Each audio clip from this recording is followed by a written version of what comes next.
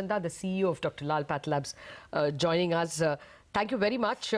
If you can take us to first the margin picture, Om, why the reduction? Normally, third quarter is a weaker quarter for us, and we always see a dip in margins. So it's not that our cost structure goes up, but we see a dip in our sales volume and sales value. That is what we experienced. But if you compare the margins of this quarter vis-a-vis last year, we are same exactly. Okay. So there is no dilution from year-on-year basis. So it's not a structural competition from unorganized players that will continue to show in later quarters. No. That's not what it is a reflection of. Yeah. Okay. Mr. Manchanda, good morning.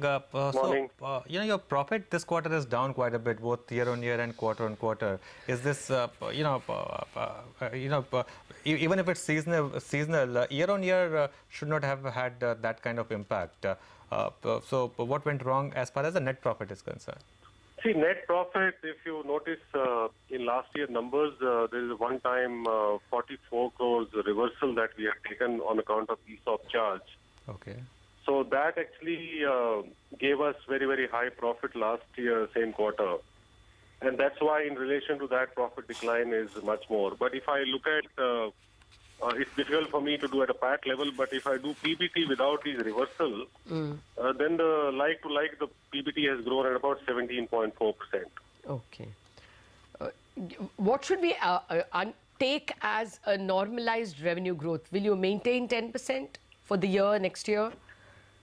Yeah, obviously, because this quarter we are adversely impacted by demonetization. So this 10% growth is certainly not a reflection of our underlying growth. If you notice, our first half we grew at about 20%, but obviously that 20% had factor of some chikungunya and dengue. But our underlying growth is about 17-18%. So we hope to come back to that normal growth which we were experiencing earlier. But this quarter we got impacted by demonetization. So gradual recovery is in sight. Let's see how this fourth quarter turns out to be. All right. Any expansion plans? Should we see revenue growth much better in the next year because of expansions? That actually we should experience probably in the second half of next year, because by then our Kolkata lab should be in operation. We are hoping our central lab to come up by September of 2017. Okay. So we should experience some surge post that in second half of next financial year. All right, Mr. Manchanda, thanks a lot for your time today. That's Dr. Lal Pathlabs.